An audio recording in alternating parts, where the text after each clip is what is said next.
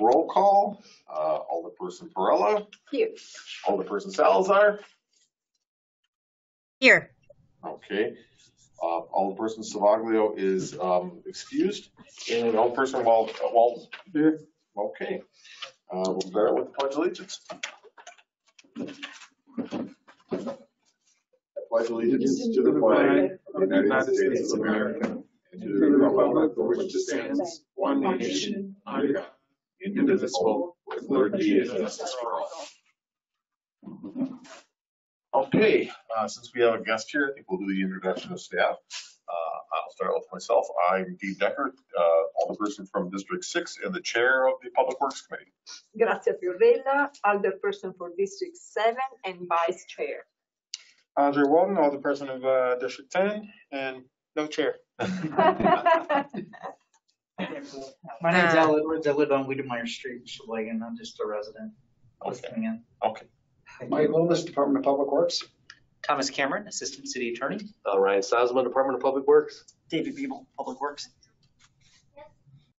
Amanda Salazar, Alder District 3. Jason Blaziola, Public Works. Joe Curlin. Joe Curlin, Public Works. I'm logged in as well. Oh, you're done. You're done. Oh, you're done. Okay, you're done.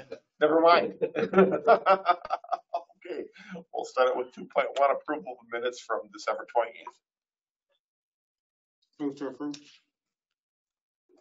Second. Motion's been made and seconded. Any discussion on those minutes? All in favor? Aye. Aye. And chair votes aye. Those are approved. Okay, 3.1 winter parking discussion only. Jason, I guess real quickly, I'd like to, we received an email and Grazia sent it to us, and I just would like to read for those that have not seen this, or but I can at least read it and that will at least start the discussion. Okay. Basically, it states, I just got my winter clothes on and schlepped downstairs outside to sweep the snow off my car so I can drive it 50 feet to the other side of the street. Why? Question mark. Both parking lanes on my street are unplowed. The idea of moving our cars every day is to accommodate plows at night.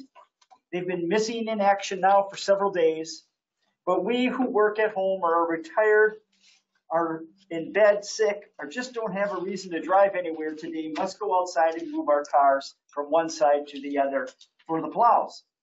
For when they don't come, for when there is no snow, for God only knows why. I have given up.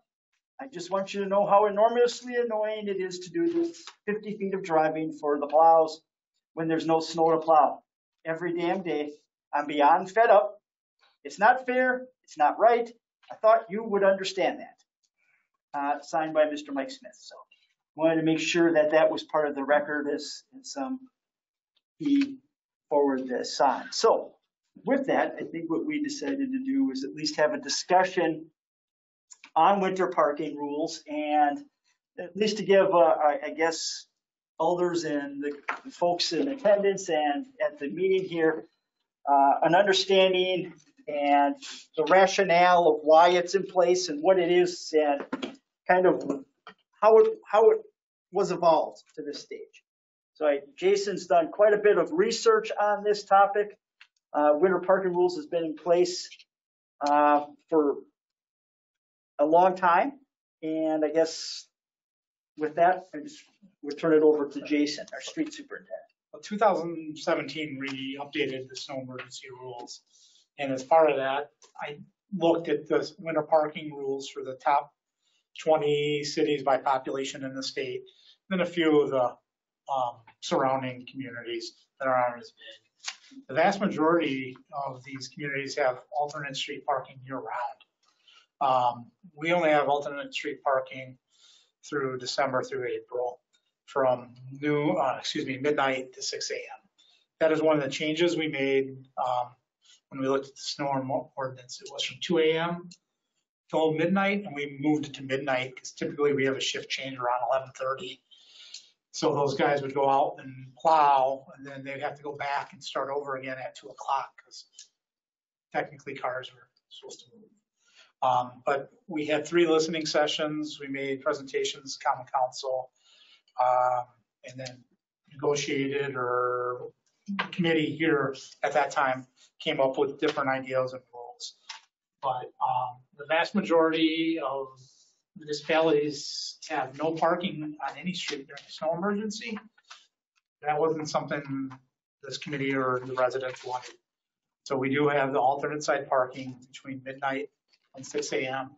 The reason for that is so that we can get the snow to the curb. And if we don't do that, the streets are gonna creep and you're gonna park not up over that unplowed area. You're gonna park where the street is plowed. And those cars are gonna get narrow, or the lanes are gonna get narrower and narrower. And it's to the point where there's a large portion of the city that is quite old, where you're not gonna be able to get a plow, an ambulance, or a fire truck. So I did go around today, but that's not the picture I want to start with. This is Wiedemeyer with 2 inches of snow, and it's already plowed onto the one side. If there's no alternate street parking on my plow, and I'm not going to be able to plow one side of the street, it's just going to be plowed where that plow is.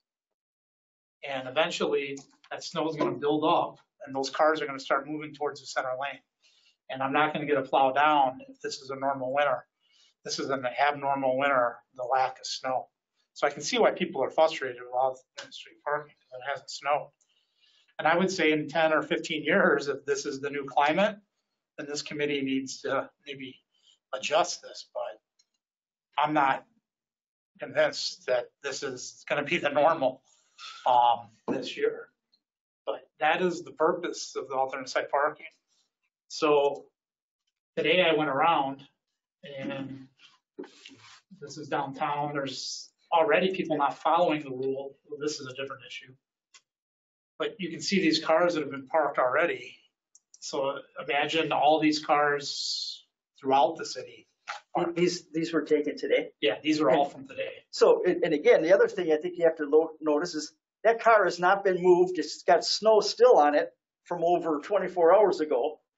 And there's already an ordinance. And there's an ordinance in place that cars have to be moved every 24 hours. And you can find examples of cars just parked all over the city today that haven't been moved, and they're just parked there. So we're going around, and you can see we haven't been able to get one side completely already cleared with alternate side parking. Without it, I don't think we'd be able to provide a safe service without it, is my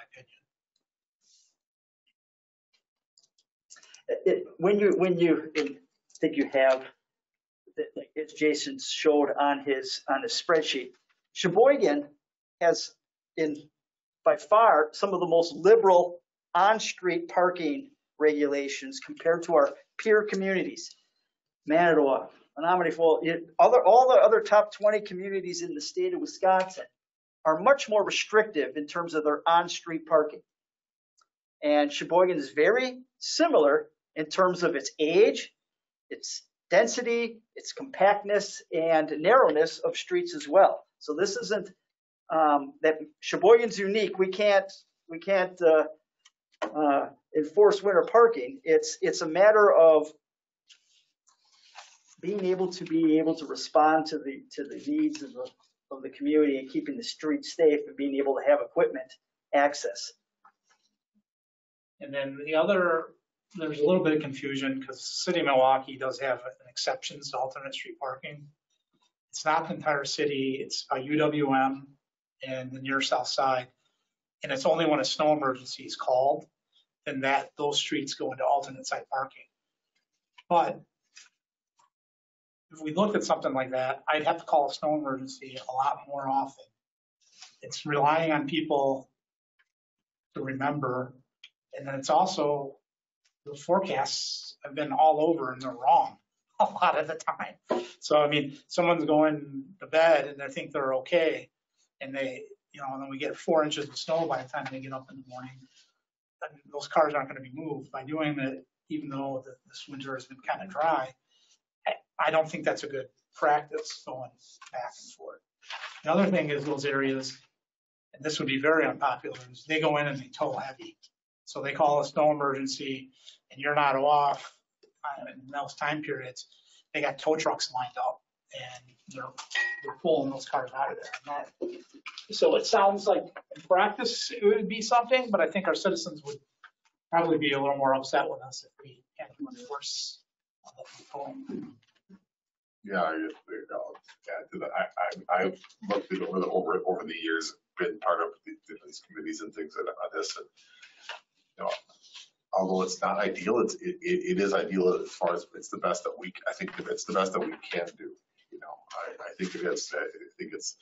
I know it's frustrating when you look outside, but one of the arguments that I hear about is people saying, "Well, I got to move my car." Well, your car shouldn't be parked anyways for 24 hours is the limit. That is the limit of having a car parked in the city of Sheboygan. You cannot. I mean, it doesn't get enforced as much as maybe it should, but that is also on the books. So, anyone else have discussion? Sure. For example, Manitou Walk. So there is no restriction, right? For year round. For year round. Yep. So no alternate overnight parking. Right. Do I understand? So then, yep, and then in the winter, you can't park on designated streets during December, January, February, March. Right, and those would be the city bus routes or designated. I don't know which other designated streets would be. You would have to look. But then, so how does that work there? I can see that it would work. There's basically no parking on city street during snow emergency. So it's just during snow emergency, which I don't know. It is above 5 inches, or I don't know. Right, about that. When it gets over 5 inches, that's when we start to look at. How are they doing in Manitou Walk? What is how does, it seems that there is someone else too, right? I mean, there is Fond du Lac, same thing. Alternate parking. They've got alternate. So Fond du Lac, it says non-restricted. For year round. So for an example, if you look, Menominee Falls, they have year round alternate side parking. Winter parking rules that applies. Greenfield year-round alternate site parking. So you go to Fond du Lac, they don't have a year-round parking restrictions. Right. But they do have winter restrictions. Oh, yeah, I didn't alternate parking between November 15th to March 15th. Sorry, that was confusing. No, that's fine. For example, West Alice, they have so I'm just trying to see, I don't know, Eau Claire is not restricted.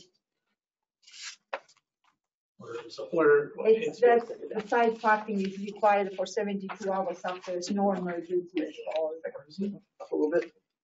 Yeah, Eau Claire is probably the one that's less stringent than us. So they're non-restricted, they have snow emergencies. And then during a snow emergency, parking is required for 72 hours, alternate side parking. So I'm guessing as they're calling every 2 inches of snow, they're calling us probably a snow emergency. Green Bay seems to say, no overnight parking year round. Yeah. Okay. Very good. No, actually, I was looking at, So, my point is they're not concerned. Of course, we all understand constituents that are frustrated with this, right? We all know that. And so we try to find a solution. This seems to be the best solution. The point is that we almost go with, it looks like with the current rule, we almost go with default to a disadvantage for constituents versus to us as a city. Because by default, we say, okay, we do that because if there is a snow emergency or if the snow becomes too much anyway, even if it is not a snow emergency, at least we know that we can plow. Instead, if we wanted to have restriction only in case of snow emergencies, then we have to rely on the constituents to take action. there is something that it is not quite right in that rationale to me. The fact that we want to go on default for 4 months to be sure to work to not have issues some of the times. I mean, there is something that is not quite. Believe me, I No. agree with all this that we don't have a solution, alternative solution. Right. So out of all that, it comes out to during a snow emergency, 84% of those 20 cities, 84 of them say no parking on any street at all during a snow emergency. So year-round parking restrictions out of that 20, 44% is alternate side parking year-round. And then almost 20% have a permit, so they charge their citizens, which we do not. And then 31% say year-round, there's no parking on any street. And then the other few were 24 hours. So by snow, that's declared. And then winter parking. So the majority of them use the year-round, which is some sort of alternate street parking or no parking. And then winter parking, 25% of the other ones don't, and then no parking for 5%. So what we're doing is kind of standard operation procedures. We can't get a lot of citizens to follow the rules now. Now, if it was to the discretion of the Weather Channel or me having to call a snow emergency for every 2 inches, then there'd be no parking on dead ends, boulevards, cul-de-sacs, or any of the main roads. So during a snow emergency, you can park anywhere you want on the side streets from 6:01 a.m. to 12 p.m., which is quite accommodating by 12 a.m. to 12 a.m., excuse me. And then you can't park on any of the emergency routes, we call them the red routes, dead ends, cul-de-sacs, and boulevards. So then the alternate side parking during that snow emergency stays the same. So, I mean, it might not sound like we have accommodating, but when you look at how other cities are managing it, we're very accommodating.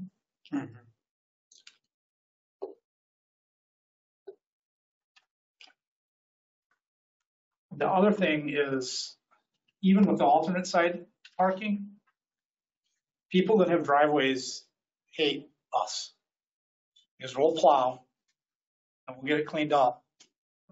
And then I have to come back when those cars move to the other side, and I got to clean all those up.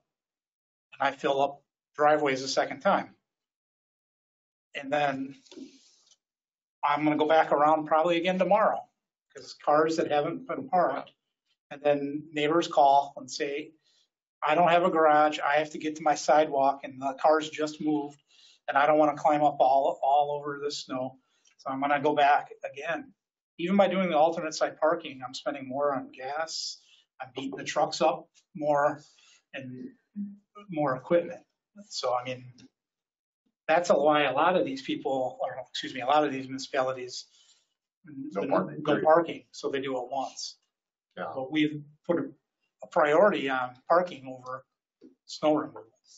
That's the biggest thing. I think people have the ability, the people in the city of Sheboygan have the ability to park on the streets, whereas a lot of the communities, I mean, the easiest thing for us would be having no parking on the streets. That would be the best. I mean, you go through, we would have the cleanest streets around. But by the same token, there's a lot of people that have nowhere else to go. So where would they park? This is a prime example. We have a boat because it's cheaper to park on the street than store your boat. And then the homeowner parks here. My plow comes around the corner and they can't plow there. And they go around and then, actually, I think it's not your area, I think it's Mitch. And then every year the mayor calls me because I didn't plow this. And then finally I found out it was the resident's car that's parked. And I'm like, oh, there's a boat. They can't park in the driveway.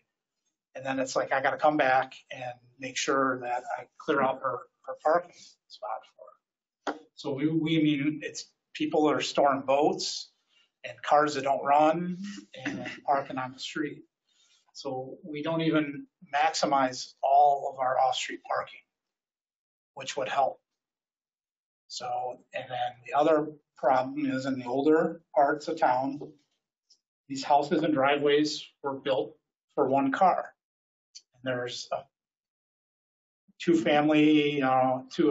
spouses or partners have cars, and they have a kid or two kids. The next thing you know, this house has got 4 cars, and who wants, in my cul-de-sac, I'm dealing with it now, because dad leaves for work early and he's home early.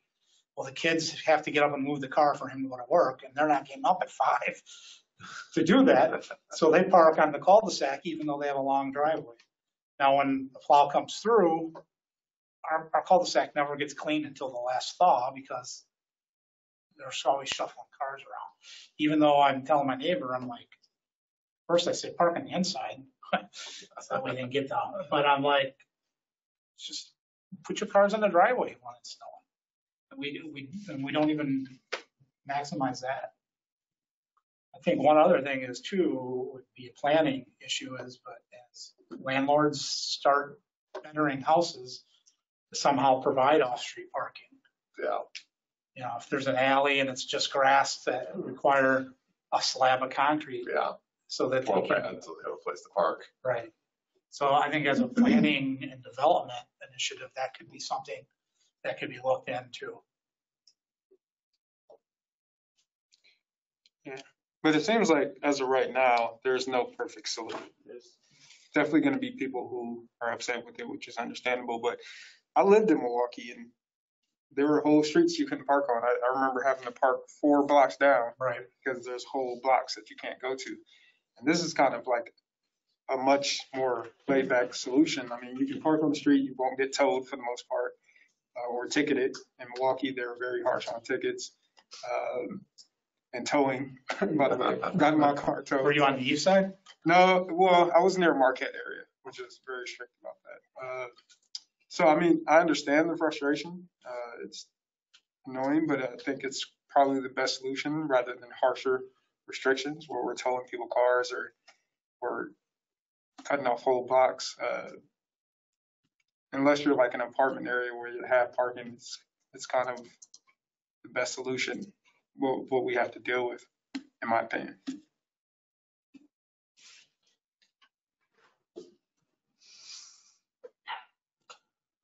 Alrighty, does anybody else have to add to it? This was discussion only. I feel the frustration, but at the same token, I don't see a different. Unless somebody can come up with a miracle solution, I just don't see it. I guess the only solution is just kind of having conversations with constituents So they know why it's in place. Yeah, why it is in place. So. It's not like we don't care or that we just think, we need to punish you guys. It's not out to get somebody. It really isn't. I don't think even the police aren't actively going out and trying to ticket people, especially when the weather is, nicer. I'm not saying that doesn't mean that somebody, if they're parked on the wrong side, is not going to get a ticket, but it's. Sir, since you're here, did you have any comments that you wanted to? I'll open it up to if you want. No, I appreciate it. I think this information is helpful. I agree with that gentleman that as a resident, I've gotten 2 tickets already this year, and they were the 2 days that I parked on the wrong side of the street. Okay. So of course I was frustrated because I don't like getting tickets. Nobody does. But I didn't have this information, and that's why I came today, because you get frustrated when you don't understand. And I agree with that gentleman. If there's any way for the city to educate people like myself, it would probably keep my blood pressure in check, because I truly didn't understand the rationale, and I appreciate the opportunity to hear the rationale. It makes complete sense. I mean, I've been in Milwaukee, and I guess I've seen, that is a bit of a debacle. The streets are very narrow, and, I understand your dilemma in trying to appease everybody for sure. So I get it, and that's why I'm here. And okay. If you could just get the police department to laugh at me a little bit, that would be nice, but I assume that's a different committee. I have one more Go question. ahead, Roger. So the rule now goes through the end of April. Correct. Yeah. So why that long? Two reasons. The last couple of years, I've gotten more snow in April than December and January, and the rule went away. And especially in your area, down by the lake where it's real narrow, like Clara, right? The truck got there and just drove by because there was no way they were getting down without taking a bunch of mirrors. That makes Thomas upset. And then I got more complaints about the snow in April because we didn't do a very good job, because there were streets that it took a couple days before we could get there where there weren't cars. The other reason is, as part of that stormwater permit, which I don't want to rehash the entire last committee, street sweeping is very important, and early in the season, it is the heaviest with the debris. I can't sweep the streets unless it's over 32 degrees, because there has to be dust suppression with the water for those street sweepers to work. So we go into your part of town, we go up over by the Alderson Selzer's area where there's not a lot of off-street parking as soon as I can in April, and I sweep those areas because when off-site parking goes, there's sections of the curb I will never be able to get again. So I like to try to at least sweep those dense areas without a lot of off-street parking before the alternate street parking ends. Otherwise, those gutters are just going to be filled with dirt and debris because there's constantly cars parked on both sides of the street. So when it ended in March, sometimes I could do it, but oftentimes the temperatures was too cold for us to street sweep. So that's part of the reason why I asked that it be extended to the end of April. Okay. Mr. Chair, actually, Sure. Mr. Smith asked me that he said that he couldn't attend tonight. Okay. So he asked me to deliver a message. Okay. And his comment, he would have loved to be here to attend, but he's for COVID reasons, he doesn't want to expose himself. So this arrived today. He sent it to me today. He says 2 nights ago it snowed. It looked like an inch or two. 1 night ago, that is last night, we parked on the odd side of the street so that the even side could be plowed. Last night, the even side was not plowed. Why did we have to park on the odd side last night? I want the winter parking rules changed. I propose that winter parking rules exist only when there is snow to plow. After all, that is the reason for winter parking rules in the first place. He has a proposal, and he says cars must all park on one side of the street when we have a snowfall greater than 2 inches. I wanted to read this message, and I appreciate that the Director Bieber read the first one, because Mr. Smith has been in contact with me on this issue for the last year on regular basis. So I wanted him heard. Okay. Unfortunately, as I said, he would be happy to speak to you directly, but he's not able to. I know that there are other constituents from other persons that are other people that are also voicing their frustration. And I have one last question, Sure. Related question. Do we know how many of the Sheboygan's households do not have indoor parking? I might have, Percentage-wise. do not know if I have that. I believe.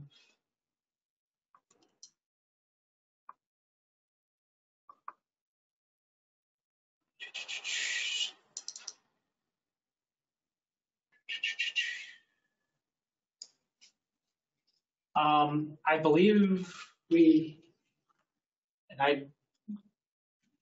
took maps of concrete area For off-street. for off-street parking when we did that, but that could be in the GIS. I think it's in GIS. Get to that. Right. Let me check with our map guy, because when we did the presentation, I remember something where they took the satellite pictures and they could kind of highlight the areas that had off-street parking and did not have off-street parking or limited. Mhm. But I don't think we had it narrowed down. It was more of a visual from what I recall. But I'll have to check on that tomorrow. I didn't know from that, but they wouldn't have saved them in that. Well, it would be an interesting data to look at, because things may be different city by city depending on that situation, even neighbor by neighborhood. Right. So, I think it would be nice to be able to do something where we get 2 inches of snow, everyone moves, but the practice of it, people actually doing it, and then this year alone, I've had 4 inches on the south side and half an inch up on the north side, and vice versa. So. And I guess the one comment that I would make is that we've had it's been tougher and tougher to get communication out to the residents. I think that's enough. We just don't have the same communication that we had in the past. I don't think, and I would be, I kind of worry about, getting that information out to the public and having the public respond to it sometimes. Yeah, and that's the issue. I think, one part that's one of the issues. So. although I think that nowadays with the apps capability, that would be easier than in the past. I mean, everybody, I don't know the think, but I standard. think that we have, but I don't know. But then you have people that don't. You still have a lot of elderly that don't do the technology. They don't. There's a lot of that don't. We can reach out to the Sheboygan Press. We can even do a radio interview with the WHBL, and basically how we talked this evening and gave the background. We would be more than willing to have that kind of dialogue with the media as well. We have done that. I mean, it's true. We just made the comment this week, or not this week, a little while back, that it's amazing. For years, I would come to a public works meeting and I'd have a press reporter at every meeting. And every meeting, the next day or the 2 days after, there'd be a little article about our meeting, about what we talked about, what were the topics, and what was discussed. Yeah. It's just, it's different. So what we're finding from a staff, even talking and getting our message out, it's a lot more burden on us to make sure. I mean, we have the social media, Sure. we have a Facebook, we have our website, but you're right. Not everybody is in tune to that. And we can send press releases to the Sheboygan Press or to the radio, but we're at their mercy a lot if they want to hook onto it or expand upon it. So, but something like this, I'm sure we would get plenty of traction if we would go to and talk with HBL, especially on their morning show. Sure. Then I've been to the King Park neighborhood meeting. Oh, yes, that's another. I mean, Yeah. they're one of the better neighborhood associations. So Rick's had me usually there a couple times a year. So. And I don't know if your constituent, if he has availability to watch this, but this is going to be online, so he can maybe watch this and maybe he can listen to the explanations, whether he agrees with it or not, but at least he can at least listen to the explanation that has happened, here tonight. I've had email or phone conversations with Mr. Smith a year or two ago also. Yeah, I will forward Mrs. Smith's link to it. Okay. Okay, thank you. Okay. I guess So I know you can't see me. Sure. But I did post in the chat sort of the link to the DPW website and sort of it shows the winter parking rules and what's on there. I think, you know, like Director Beeble was sharing about getting a little bit more elaborate. If there could be some sort of language that's created that can be reused each year that sort of breaks this down in a more bite-size way that you can not only post onto your website, but then you could also have someone use on your social media. So I see that you have a Facebook page, you have Twitter. I think it'd be worth the time to put some of that language. I get the breakdown of it, but also understanding the decision making behind it, right? Like even some highlight points. Oh, I didn't see this. Yeah, that's on our website, the brochure. This is what I take to the neighborhood meetings and we hand out. Where is that brochure when you look at this? Go back to here, let me do this real quick. So that link you sent us? Yep, where it says for more information, see the details on winter parking and so emergency, please visit the street and sanitation page. Yep, and then when you click that, this is on our webpage, the map of snow emergency routes. You can get the NIXL because we do work with the police department. And then more in depth, snow emergency parking rules, vehicle ordinance, you can go right to the ordinance. So I can look to add more to this page. And then the brochure is right there too. Yeah, because I found it through your news and updates. And if you scroll down on your news and updates, it just says winter parking rules start December 1st. And then I just clicked on read more. Yep. To be honest, I wouldn't know to I guess I would look for parking. I wouldn't look for streets and sanitation, but maybe that's just me, a navigation of a website. All right, so then, let me see something. It was, we moved it to, from December 1st to Christmas trees. It was the #1 thing on the webpage. So we started the Christmas tree. We could probably add that back into it. So. Yeah.